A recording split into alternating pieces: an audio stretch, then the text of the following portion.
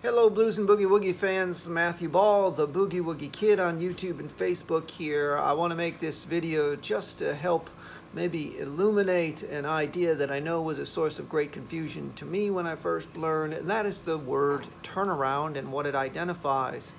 It's very loosely used to identify the last four measures of your 12-bar blues, but I think of it more precisely as identifying what's happening on measures 9 and 10, meaning that what happens on 11 and 12 is often quite distinct in sound and character. Let me illustrate that in a slow blues type of passage.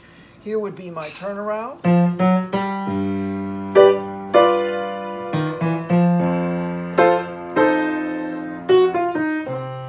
And then distinct from that would be my fill, which sounds like this.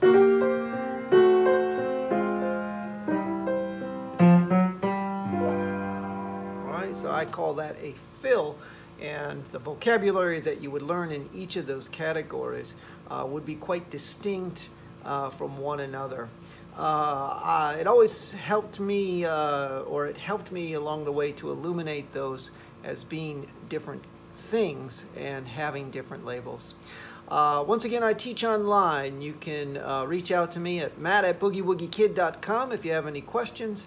Information about online lessons is on my website, boogiewoogiekid.com. Thanks as always for listening to the music. Hope this was helpful. Bye-bye.